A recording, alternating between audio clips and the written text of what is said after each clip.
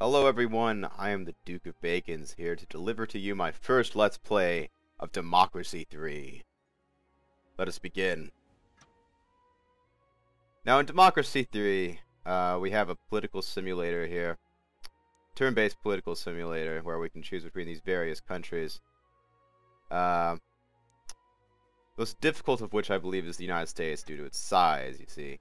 The population of these countries it affects the way that you can change things. How quickly you can change situations is dependent upon how loyal the population and your various ministers are to you.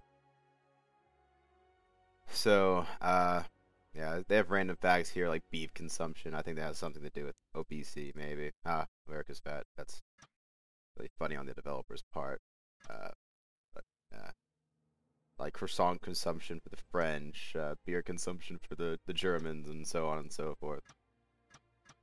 So I think, first thing that we're going to try to do, I'm going to pick a medium-sized country, so maybe we should try, say,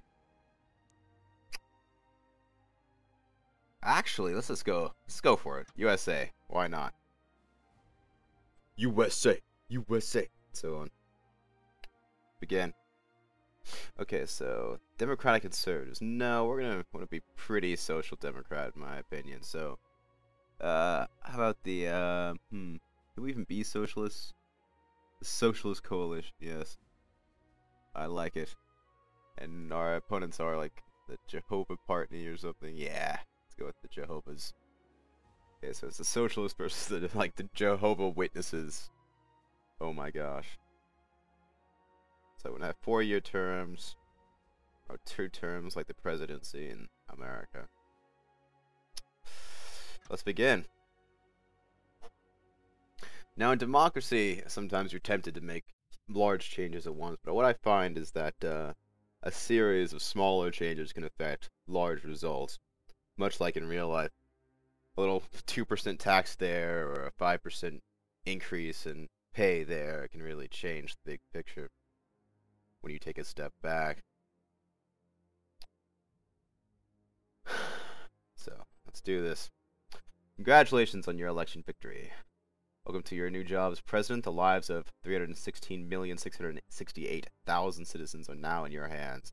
As you'll imagine, there are a number of situations and concerns that you will need to deal with as soon as possible. GDP is not looking good. Unemployment, yeah, not good. Crime, not good. Health, not good. Education, better than expected. Poverty, reasonably low. I mean, you don't want a high poverty. So, oh, jeez. So we have antisocial behavior, drug addiction, asthma epidemic. So, first of all, let's work on this deficit. We have a $27 billion deficit. So we can go to our expenditures here and see what we're spending our most on. $233 billion is going to military. So what we could do is drop military spending. Now, that's done here. To lower, we need 19 political capital. How much do we have? We have 26. Good, good, good. So, let's just lower this. See, we're spending $233 billion right now. We're running a $27 billion deficit, so we could probably drop this. Let's save about $100 billion. Why not? Light defensive, well trained. Yeah, let's apply that. You can see the various effects it will have here. Patriots won't like us. Unemployment will go up as we lay off military personnel. State employees will go down. State employee membership will go down. State employees will like us less. That's what this is. State employee income will go down, and the liberals will like us a lot more. So, apply these changes. See, these are the various social groups in our nation. Now, sometimes individuals will be shared between these groups. So, a liberal can also be religious and patriotic, and a motorist, and so on and so forth. So, liberals are 36% of the population. The religious, I'm already gonna say that the religious are gonna be my prime enemies, and probably the patriots as well. And there's a lot of them, so I may not be reelected. But let's see what we can get done in this short 4 years that we've been allotted by the voting populace. Okay, we have 7 political capital left. Let's see. Let's look at our capital districts here. For some reason,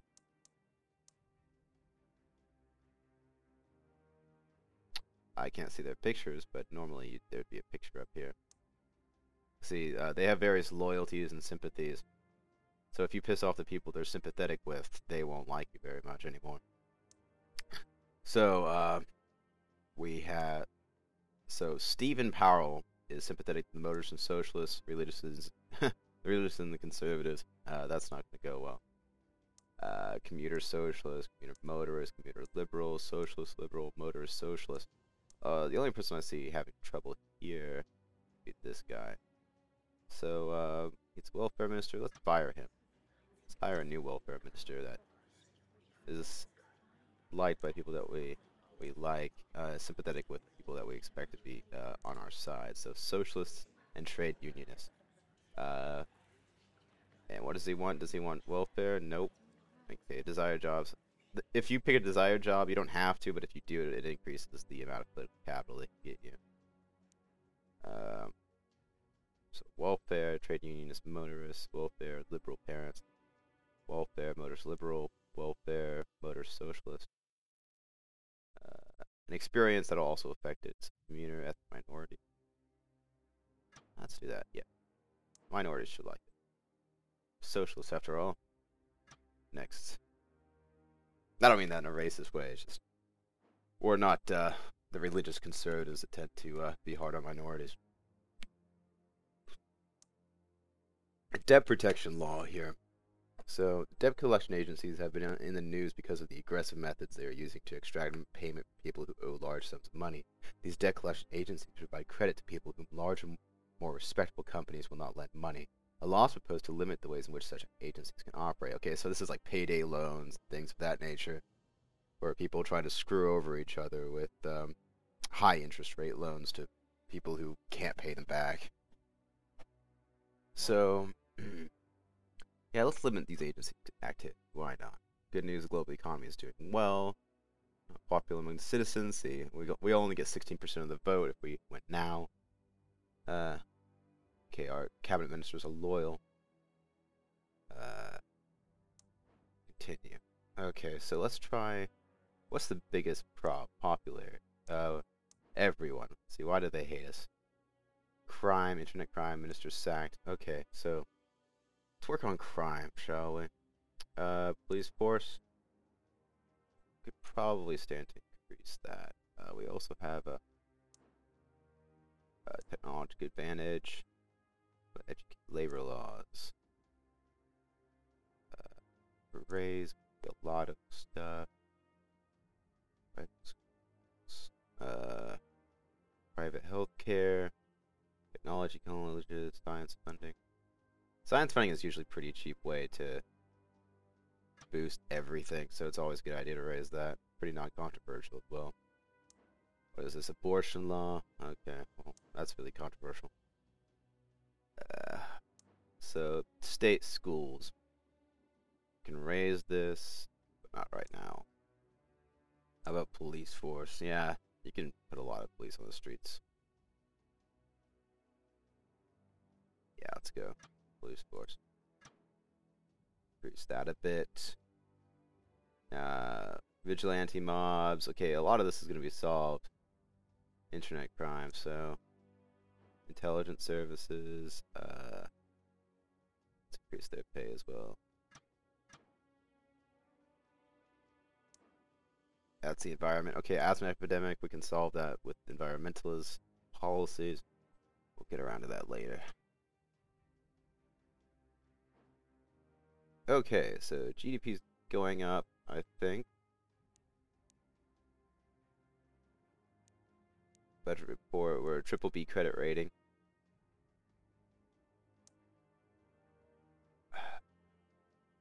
Let's reject the ban.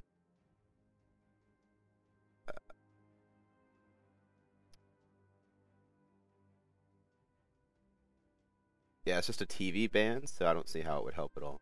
And it just limits the freedom of the press and whatnot, so... I love my freedom. We're not going to do that. Okay, so... What is this? School vouchers. Measure designed to encourage growth of private schools. Let's cancel this policy. We're earning a $33 billion surplus right now. That's good, and it'll be $50 billion when that voucher program kicks in. When we cancel that voucher program. Basically, we want to reduce private schooling and increase state schooling. Yeah, I mean, private schools, they let us educate our kids without putting burden on the state, but they also have various ethical issues with, like indoctrinating children and whatnot, which I suppose the state can do as well, but at least the state isn't going to be, like, overly religious or whatnot. So, narcotics, what do we have here? Alcohol abuse. I'm not sure what to do about alcohol consumption. Is helping it a lot. How do we reduce consumption? You can reduce unemployment and poverty.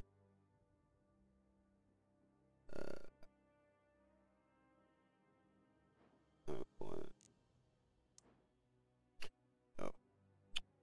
The only real way to reduce unemployment I've found is just to increase GDP, get those private sector jobs.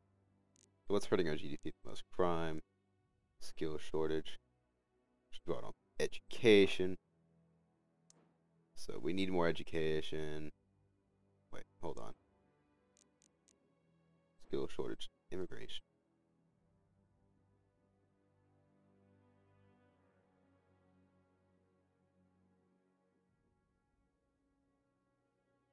There's the number of people entering this country, both legally and illegally, making this their new home. Being caused by a strong economy, as those living in poor countries higher. Immigration can be reduced by border control. Citizenship tests. Too much immigration too fast can lead to racial tension. So I mean, we can increase border controls. That would be controversial. Or we can go into this tab and implement new ideas. Welfare fraud department. Really popular with voters. How about that? Welfare fraud. Is homelessness a problem? I don't think so. It is.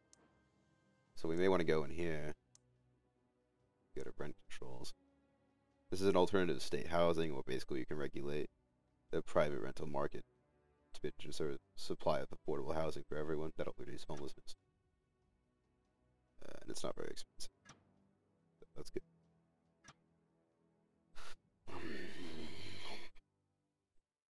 Superhero? Oh god. So this is a sign that our citizens are turning to masked adventurers to save themselves because the government can not defend them anymore.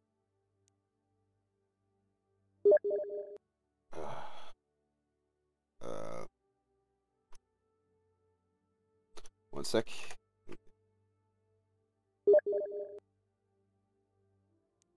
Okay, so yeah, they want to play Victoria in a bit. But I'll finish this up first. So it's like we're gaining popularity with the liberals, conservatives, and state employees. We're losing it with the capitalists. There's a lot of capitalists in America, so but there's actually more socialists, which is interesting. So poverty, labor laws. I mean,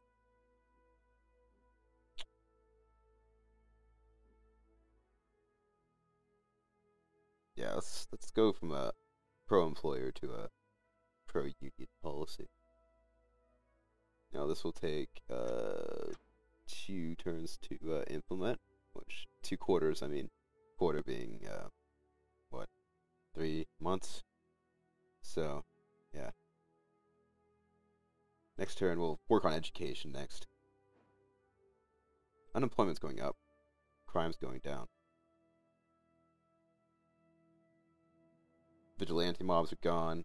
Public smoking ban. Ban public smoking. Leave launching. Yeah, let's ban public smoking. Secondhand smoke is a big problem. We have enough problems with asthma epidemics and whatnot. Okay, so we don't have political capital. I pissed off some guys. Loyalty. Socialists and liberals. Computers. Let's do something that computers have. Yeah, we can do basically rail subsidies, I think. But you know, public school subsidies. Yeah, let's do the school bus subsidies and the rail subsidies. Wow, that's gonna be a lot of money, like 40 billion. Yep, 67 billion surplus. So let's just increase this by like 20. Small changes, remember. Don't want to change too much too quickly. Disrupt the balance of things. Next. Crime going down, health going up. Unemployment still bad. Antisocial behavior is at an end. Say we can appoint a UN ambassador now, as well known for a patriot, but appoint Sean Wilson, who is popular in the international stage. Do that. Triple B credit rating still, even though we're running a surplus, which I think should mean that we could up our credit rating if we wanted to. But yeah, we definitely need to work on education. Where's education? Right here. State schools, 95 billion. Raise is already 230 billion. Can you imagine? That's okay. I think we have like a 50 billion surplus right now, 53 billion. But we have to remember GDP will rise if we increase state schooling. So let's increase this to.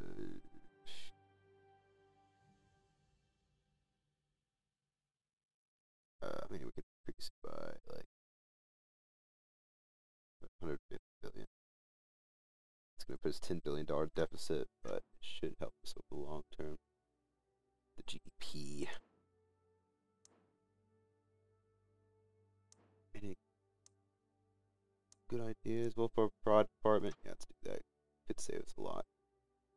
Cost 3.8 billion, income maybe 400 million or so, and that income increases with the more welfare you have, the more income you'll get back from this, so it eventually can become profitable. That's going to make people happier with us. Middle income and conservative, there should be a lot of yeah, middle income is 52% of the population, conservatives 56%.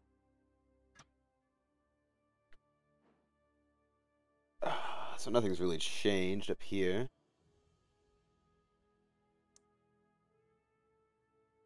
Yeah, I've made commuters and the liberals mad apparently. Internet economy takes off. Yes. Our economy is one of the most internet and technology-centered economies in the world. Yes, yes, yes, yes, that's good. Help our $34 billion surplus despite the fact that I increased spending on schooling. So we need to make the commuters happy. How do we do that? We do bus lanes, bus subsidies, free bus passes, national monorail system, telecommunicating initiative. Yes, this is good. It's cheap. It reduces congestion, park usage, things of that nature. So, what's another thing we could do to make commuters happy? Bus subsidies, bus lanes.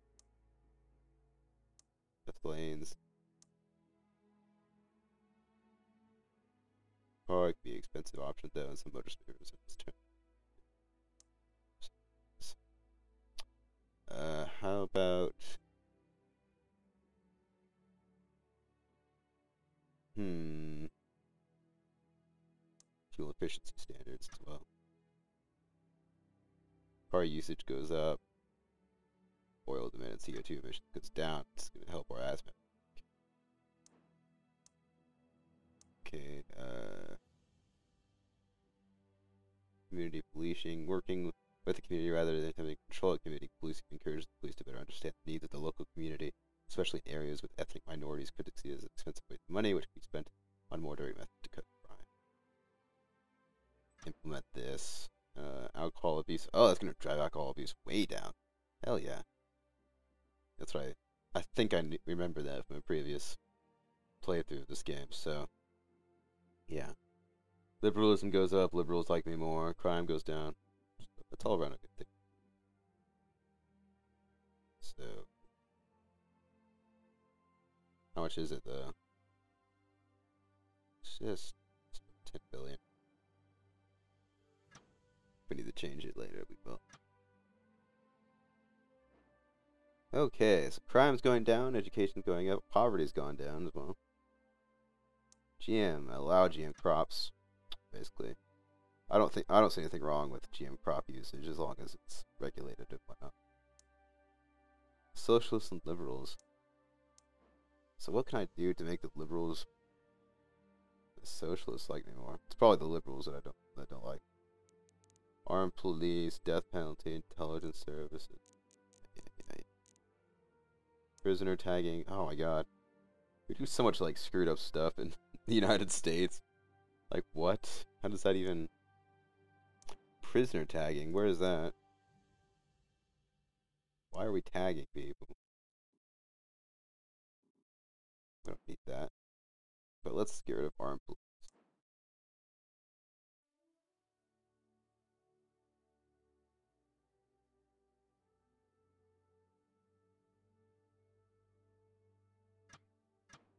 Okay. Allowing only specialist police officers. Alright, and we'll see you next time.